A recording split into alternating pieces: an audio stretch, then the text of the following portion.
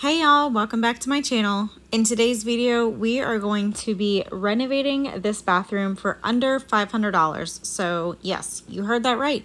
We are renovating a bathroom on a budget. And let me tell you, it can be done. I mean, look at how old this bathroom is. It's literally not been updated since the 70s when it was built, except for, you know, a new layer of paint on the wall. So as you can tell, this bathroom is in desperate need of some help. So the first thing that we're going to do is we are going to clean all of the surfaces, scrub any of the grout lines or right around the sink and any of the spots that could potentially lift once we paint everything, and just get it ready for renovation. You told me to lighten up, but it's not easy breaking habits. I've got a ton of bad. So this nifty little gadget that I am using here, I saw Lynn White using this in one of her videos to clean her shower, and thanks so much, Lynn White. This was such a great recommendation. I cannot recommend this tool more. It is a Rubbermaid scrubbing thingy. I found it at Target, and I will link it down below, but oh my goodness, it has changed the bathroom cleaning game, let me tell you. I'm sure that you can use it in many locations in your house, but I found it to be most helpful in scrubbing all of those hard to reach areas. And I'll show you in just a minute, scrubbing the bathtub in the tracks of where a glass door used to live. We no longer have one, obviously, but oh my goodness, it cleaned so well. So not sponsored, but highly recommend. Go out to Target and pick you one up today because you will thank me later. Promise. I asked you to stay a while, but it's not easy making promises. You've got a habit of moving on, and so you'd rather be anonymous. You said it's not as bad as all that. Just need to take a deep breath and relax. We've got plenty of time tonight. Oh, everything's gonna be. So I dance through the long dark night, turning down all the city lights. Take my hand and make this life, whoa, incredible. Here is those tracks that I was talking about, and this is the Method foaming tub and tile cleaner, or foaming bathroom cleaner. I don't remember which, but I get all of my Method and Mrs. Meyer's products from Grove Collaborative. Again, not sponsored, but you know, highly recommend. And the smell of this product, it smells so good. But like, look at this thing go. It gets in those little cracks so perfectly, and it was perfect for the job. Apologize for the echoing, but here's the progress on the bathroom. Zooming out a little bit. These are where the towel rack was. They were ceramic and they were basically just glued to the wall. So there was no way to get them off without having to cut the walls. So what I have found is that to get these off, you cut around the, here, let me show you. Ooh, one of these pieces, like, they broke, so. You cut around it with a, don't know the technical term, I'll show you the tool that we used here in just a moment. But you cut around the sheetrock and then have to effectively replace the sheetrock. This was the saw. Josh did this for me while I was at work. He also finished sanding the other part of the bathroom, which I'll show you in just a second. So that is gonna be tonight's project, is cleaning up all of this. And then all of the dust, wiping down the walls, and getting all of this nice and cleaned up. So yeah, we're gonna get to that. And then I'm also gonna be removing all of the caulking from around the sink, because I'm gonna start painting probably tonight, honestly, if not tomorrow after work. So I realized when editing this back that I just kind of jumped right into like major renovation things, like cutting holes in walls, you know? But for whatever reason, I forgot to tell Josh that I wanted to film majority of the big stuff, like cutting into the walls. But he was really nice and he got that done for me while I was at work that day. And when I got home, I was feeling motivated, so I went ahead and I cleaned up all of this mess from all of the sanding. As you can see, that wall right there that my broom is right next to, it is really bumpy and definitely needed to be sanded down. We did sand down all of the walls because there's several layers of paint on these walls, and there was drips and unevenness, and you can tell like really bad once the wall is painted gray that there's a seam around the center of the room where the sheetrock meets. And I don't know if that was the people who had originally hung the sheetrock, or from over time it's just kind of swelled because maybe it's not the right sheetrock. I have no clue, but this is not going to be the most perfect renovation. It just looks good for what it used to be. You know what I mean? So just take it with a grain of salt. Anyway, so I am wiping down the wall with a microfiber cloth to get all of the dust off of it because I am going to start painting next. And oh my goodness, let me tell you what a transformation that was after the paint got on the walls. It opened this room up.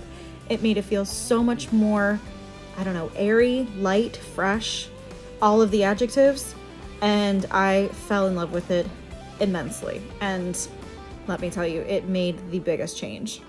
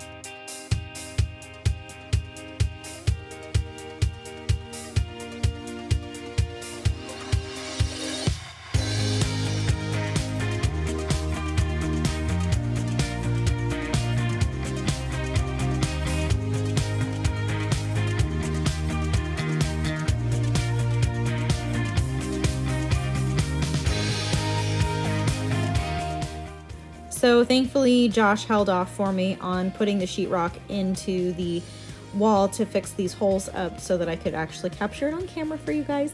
So what we did was we cut holes into the walls, and then we cut sheetrock to fit the holes to go ahead and replace it, because that's really the only way that you can replace ceramic fixtures. So here we're just taping off with the sheetrock tape. I don't know technical terms, sorry guys. But this effectively fills the seams, and then he's going to apply the pink mud. I'll insert a picture here of the mud that we used, but it's the one that goes on pink and then turns white when it's dry. So once it was dried, he sanded it down.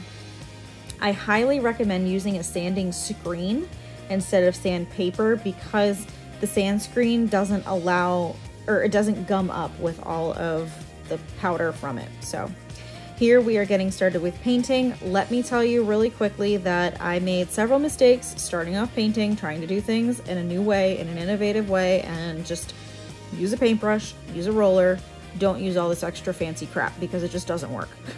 Let me make that mistake for you. It just does, it's not worth it. It just doesn't work. And maybe I was using the tools wrong, but just take it from me. It doesn't work. Paintbrush, roller, keep it simple.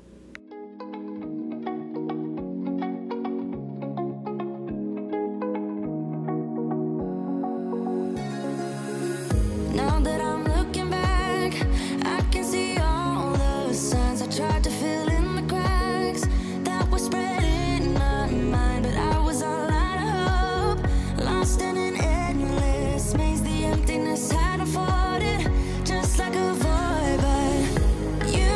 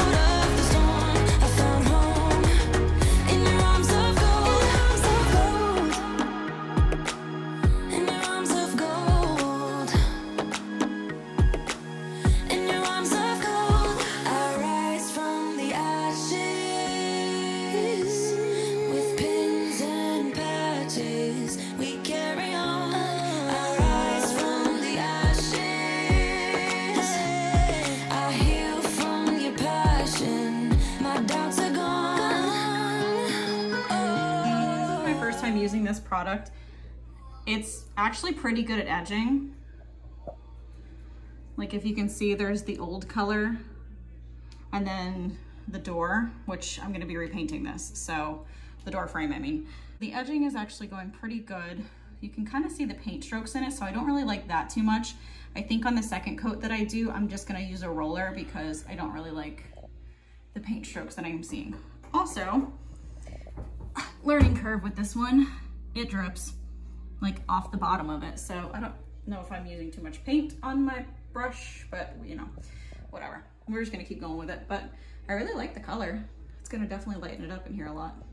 So while I thought this edging tool would be a great idea to go ahead and get all of these edges nice and clean around the sink, it actually worked out pretty good, just not as a finishing touch. You know what I mean?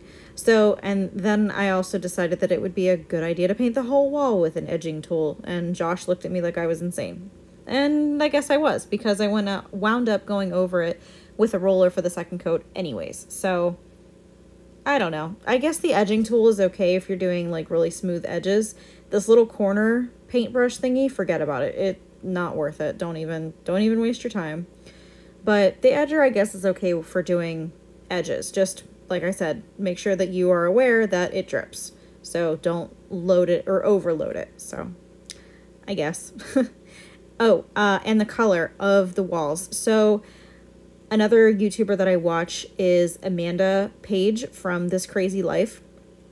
I absolutely love her Utah home. They did just move to Arizona, so they, I assume, are going to be renovating, and I hope that they put this color, the same color, in their home because, oh my goodness, it is just, it's so light, it's so neutral, it's so airy. And the color that we have right here is Sherwin-Williams Anew Gray, which was a comparable shade to their home, which was Benjamin Moore Revere Pewter. So both of those, I am in love with these colors, and it's my favorite color, obviously. We're so dysfunctional, but still inseparable. Yeah, we just never get it right. You're playing games with me and my sympathy, but not enough to say goodbye. Oh, we stick together, but I know, it isn't for the better. No, that's just how we dance, with liquid confidence. We find each other every night. But if I were to let you go, if I would pack my bags and leave without you and be out there on... The issue that we're running into is that the doors that were currently on this were recessed with the hinges in it. The ones that we have currently are, I don't know if you can tell, but they're not recessed. So we're gonna have to chisel this out a little bit more so that the new hinges will fit. So let's do that. So here we go again with silly arguments that always end up in a fight. But we can still pretend that this will never end. We just make up and let it slide. We stick together, but... So these doors were actually a huge hassle. Having the wooden doors being countersunk for the hinges was a huge deal. We had to chip out so much of this, I guess it's the door jamb or the whatever you call the edge pieces around the door, the framing, yeah. So it took us like 3 days to get this to hang straight, to hang right, to hang square. I don't know if the door frame is not square or the door itself was not square. It was a hassle, let me tell you. So I actually did not get footage of us hanging the door specifically, but us having to chip out all of that was definitely necessary, and now the door closes. So that's all that matters.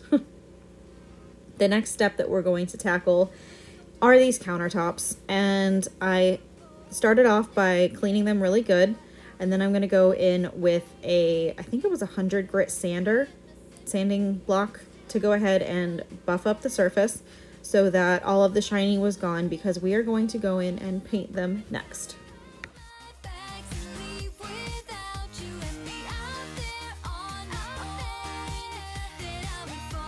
Pieces, fall into pieces.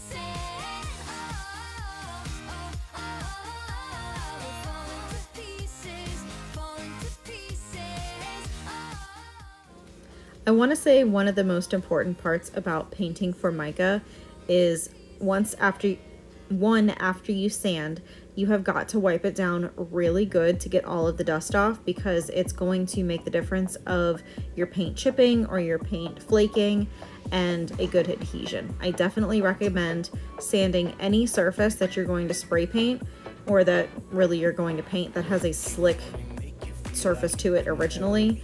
It's going to make a huge difference in how your paint adheres.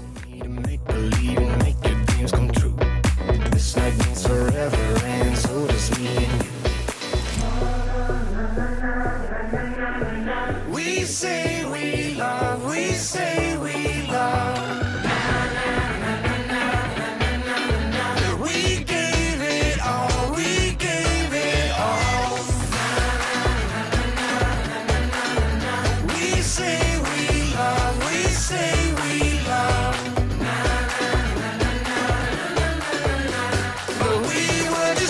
Until something better came along.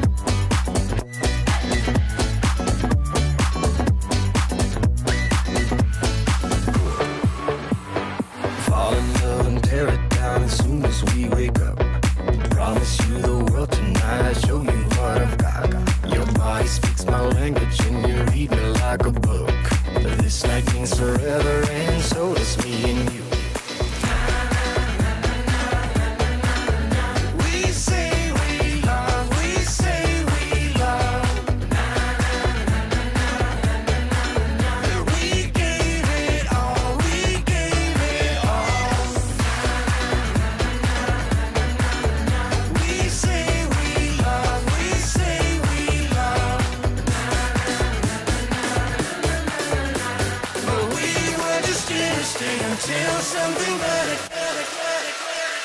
came along.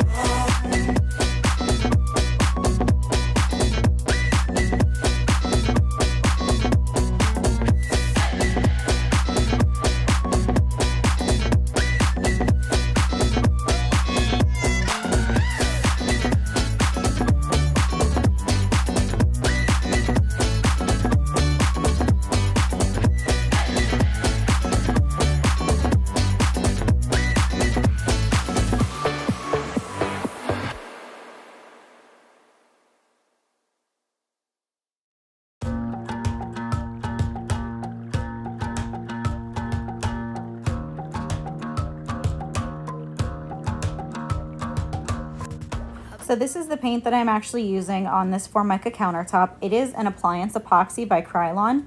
And yes, it is meant for appliances, but let me tell you, this did a wonderful job, and it gave it such a slick, smooth, it is a glossy appearance, but I kind of prefer that, and it's super easy to keep clean. You'll see here that there was a ton of spray back, so I added a second layer of paper and a mask and a fan. So there was a ton of paint in here, and I highly recommend doing this in a very well ventilated area, because oh boy, this really stunk so bad. So thankfully we have a window in here that I was able to open and get all of this paint out. And yes, the fan is now permanently painted from sucking all of the overspray out. So I think I did about 3 or 4 coats, very thin coats, and it turned out phenomenal. I could not be happier with the results.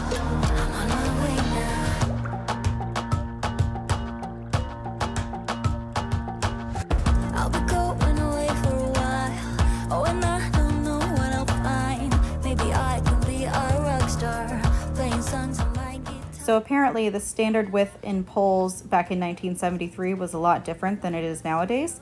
So I did fill these, at least the bottom one, with wood putty, and then waited for that to dry, and then I drilled a new pilot hole for the second or the bottom part of this pole to be screwed into. And then I did have to fill both of the holes on the drawers, because having one fit in one side and then drilling into the other, it was going to be off center. So I did fill both in, and then I re-drilled both holes on the drawers.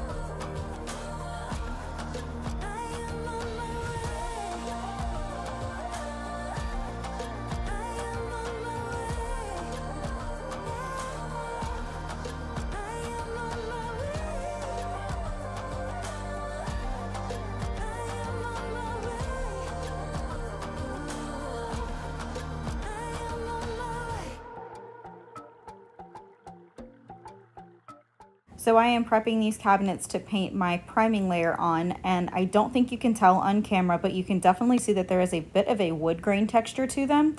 That is because they have a textured Formica front to them. I don't even know.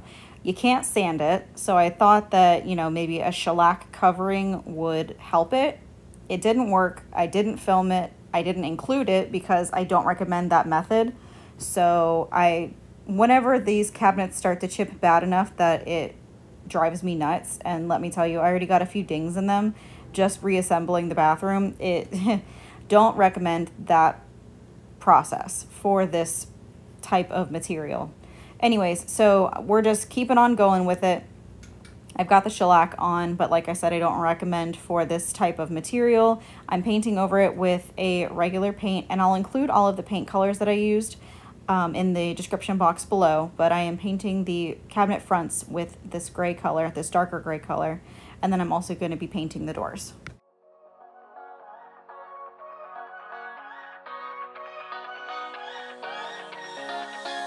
I don't wanna stay here, no, ain't gonna keep it low. Now, if you wanna go, let's go.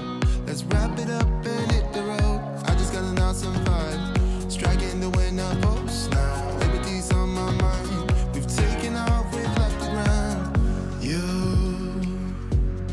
Gotta understand that we get one chance, one chance. You will never regret the things that we'll do. 'Cause I wanna drive through the summer night, and when we are old and gray, we'll look back at this summer night.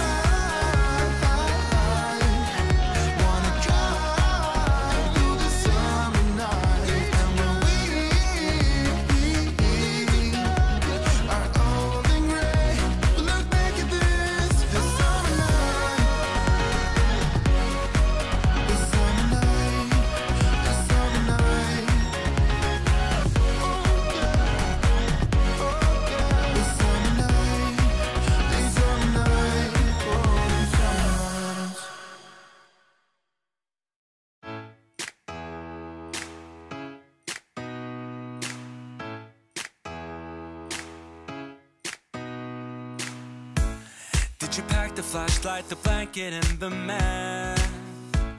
It's a real adventure, the trail you're looking at. I'm glad you came. For a while I thought you might be bailing. Is that the same yellow shirt you used to wear? But 1,000 years seem like almost no time now. This guitar right here, do you still remember how I played for you? I was crappy, but you sang along, and I thought you knew I could die to keep you near. We've got a fire in the tent. It's 5:30 a.m. Let's be the kids who left, get in trouble again. That stuff's got nothing on you. That one's brand new, still it's got nothing on you tonight. I don't need to go over old and useless words. What you said, what I said, that might have made it worse. We're here again at the same spot where we kissed the first time. I swear my pain's far away, long gone by now. We've got a fire in the tent. It's 5:30 a.m. Let's be the kids who left, get in trouble again. That stuff's got nothing on you. That one's brand new, still it's got nothing on you tonight. We could get back to this, catching up what we missed, or we could just relive that summer night. For all I can, we can spend the firewood till it's end. Nobody's gonna force the morning. We've got a fire in a tent. It's 5:30 a.m. Let's be the kids who left, get in trouble again. That star's got nothing on you. That one's brand new, still it's got nothing on you tonight. We've got a fire in the tent. It's 5:30 a.m. Let's be the kids who left, get in trouble again. That stuff's got nothing on you. That one's brand new, still it's got nothing on you tonight.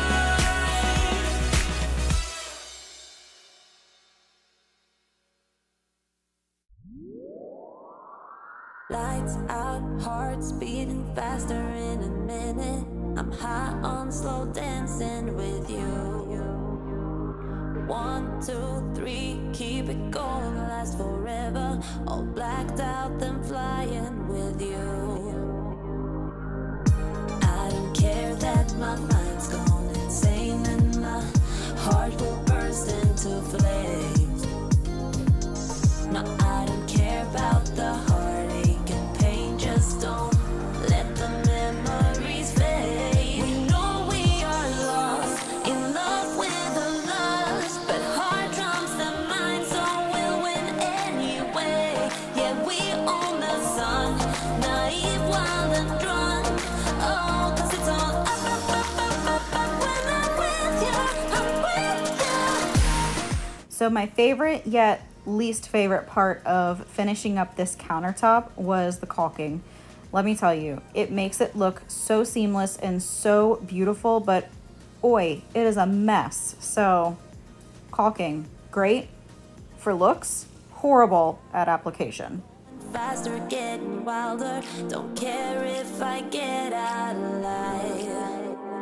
You feel that beat getting harder, floating on it. We're rebels, at least for tonight. I don't care that my mind's gone insane and my heart will burst into flames.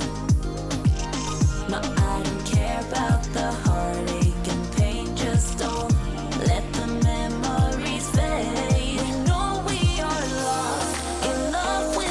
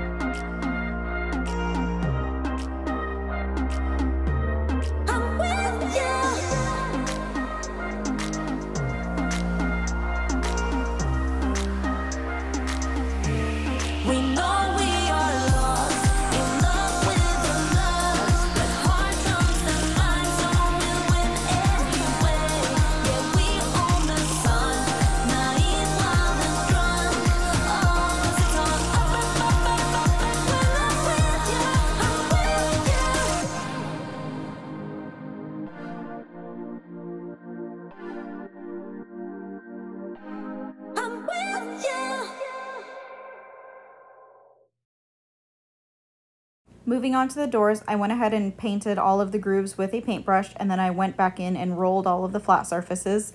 This door was so porous, it drank up 2 coats of paint, and honestly, I could have put on another 2 or 3 coats, and it would still not look perfect. So I left it at 2, and eventually I'll probably go back in and paint another 2 or 3, but for now, 2 coats did the job.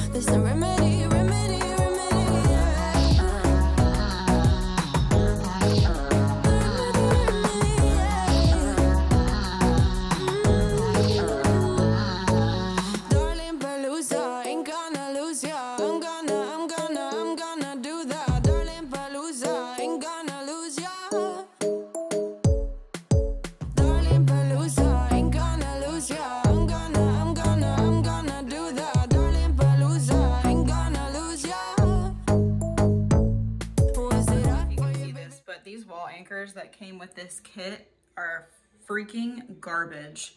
So this one fell in the wall, this one's in, and then a simple hanging roll of toilet paper started to pull this one out. So I am going up to Lowe's today to get better wall anchors so that we can get this project done, because we're like a month in and I'm over it. So I have to say, these wall anchors made all the difference in these towel hangers and the toilet paper holder not budging. So I highly doubt they're going anywhere.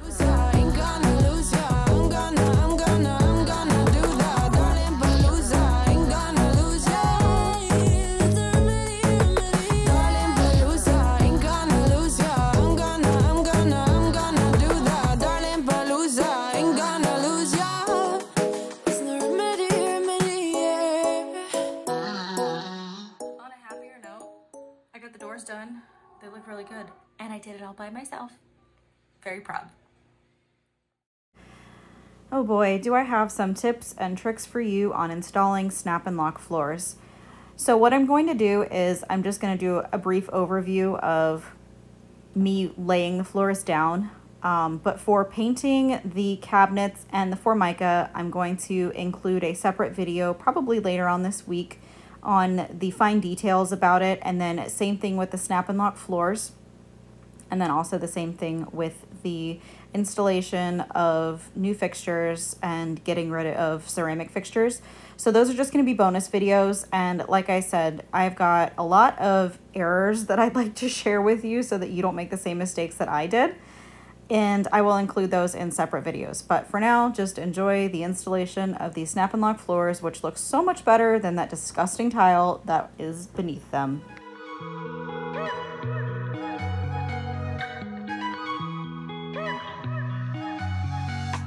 Wake up at your place, wake up at mine. Same question always. I'm getting tired.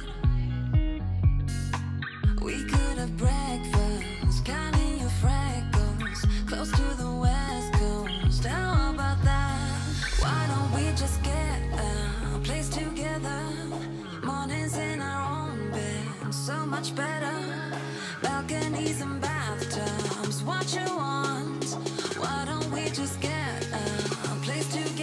So a home reno project would not be complete without a quick little DIY. I got this wood from Lowe's and I cut it down to make a quick frame, and I mitered the edges. I also stained it with the same stain that I topped my butcher block top on my cabinet with, and I went ahead and assembled this around a Dollar Tree canvas.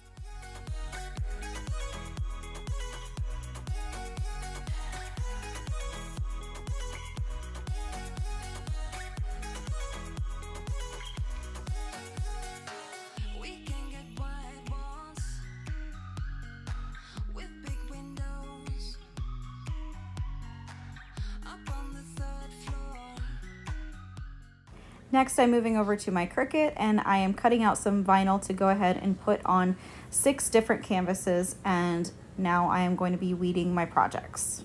So much better, balconies and bathtubs, what you want, why don't we just get a place together?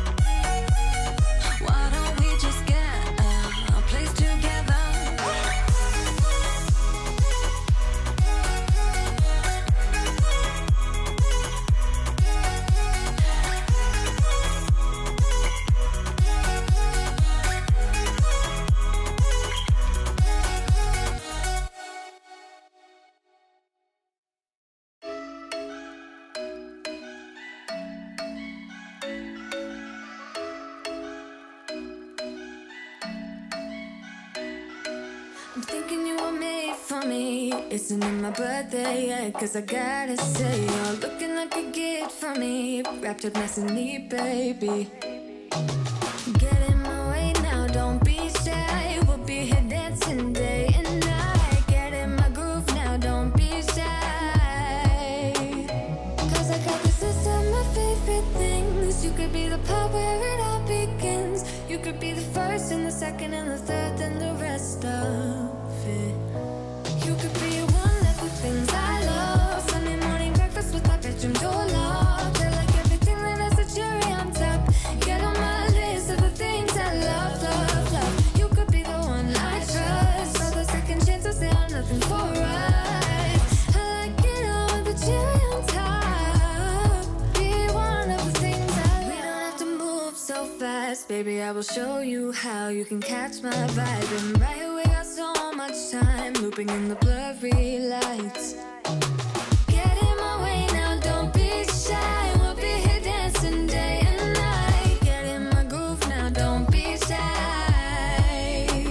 Cause I got this list of my favorite things. You could be the part where it all begins. You could be the first and the second and the third and the rest of it.